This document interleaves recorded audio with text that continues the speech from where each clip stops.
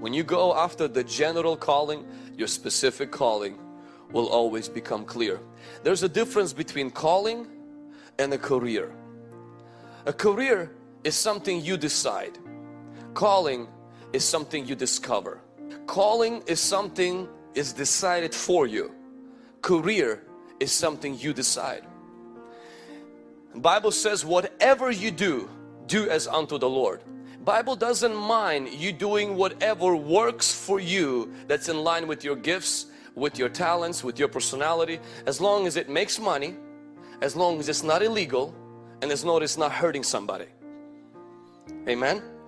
So career, many people fast and pray, God, I want to know what you want me to do in a career. Honestly, I don't think we should be praying and even fasting. Just ask the question, is it illegal? Selling dope is, so you can't. Answer to that question is very simple. Does it benefit other people with that career? And number three, does it make you money? Because playing video games probably doesn't make money, so you can't be doing that as a career. But a calling is not something you decide. Calling is something that God decides for you. Can somebody say amen? Career is something that is natural. Calling is supernatural.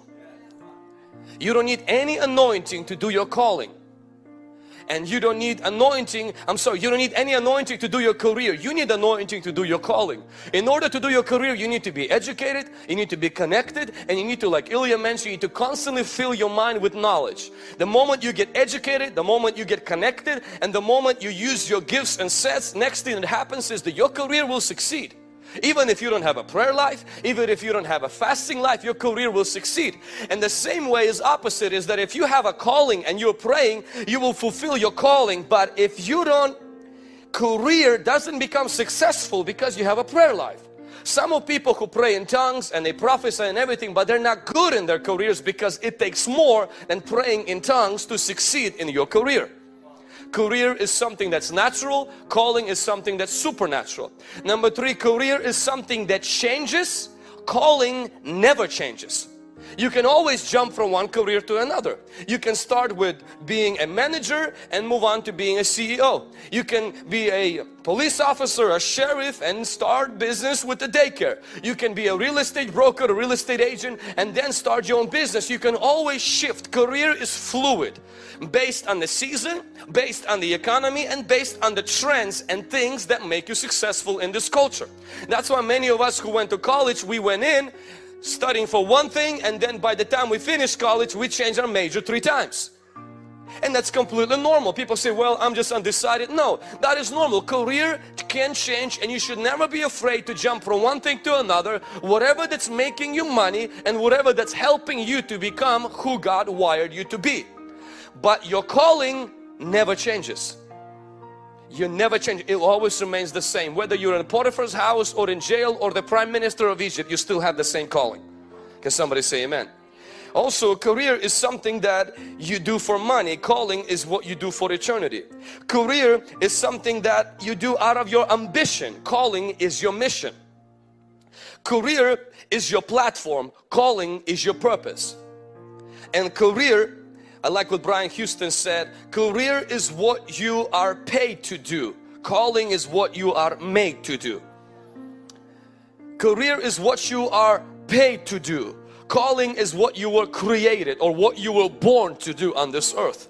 Can somebody say amen? I was born for such a time as this. You were born for such a time as this. You were raised to deliver. You were called by God to be the person that you are in today, to be the light and the salt. But the career is the platform for the calling to become fruitful. If you don't have a platform, you have no place to exercise your purpose. And therefore we go to college to build a platform. We get education so we can get a great job. We get a great job so we can get a great income. It gives us influence. It gives us connections. It gives us connections. It gives us relationships with people. And God gives us platform. When God helps us to get a platform, which we call our career, and that platform is not just to make us money. It's not just to help us develop a good retirement fund. But it's also so we can leverage that for the purpose of our calling. Can somebody say amen? Esther had a platform. Her platform was she was a queen. But the purpose for that platform was not to create a magazine to inspire little girls in Jerusalem that they can make it in life. Her goal in life wasn't to be an inspiration. Her goal was to be a salvation to her generation. See, the problem with many of us today is that what we do is we take clues from the world, and the world uses popular people, connected people, people who have thousands of followers on Instagram and Facebook, people who have a platform, people who have money, and they say this, I want to be an inspiration.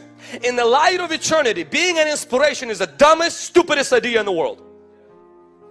When people are going to hell in hand baskets and they will be there for eternity, and there you are saying, God help me to get to this level, I just want to inspire little girls. It's like giving a hot dog to a blind person walking to a cliff and patting yourself on the back that you started a charity ministry. In light of eternity, if there will be no heaven and hell, using your platform for inspiration is the best thing you can do with your life. But because there is heaven, because there is hell, because Jesus died not to inspire but to save, because of that, it becomes our priority to use our platform not to inspire but to save. The fear that we have many times is that if I begin to use my platform for salvation, I will lose my platform. Actually, you have to understand one thing. Your platform will die with you. Only your purpose will outlive you. Your platform, no matter if you're afraid to leverage your platform for Christ and you're saying, I don't want to lose customers.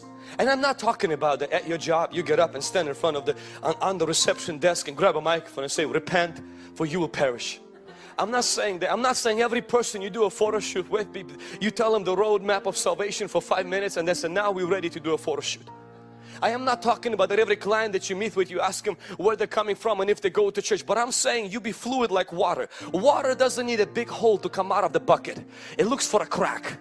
It looks for a tiny little thing and it comes out. Many people are like rock when it comes to their purpose. They need a big opportunity. They need their client or the person they do business with to begin to cry and weep, say my life is falling apart, and only then they'll hear the Lord say, maybe I should invite him to church.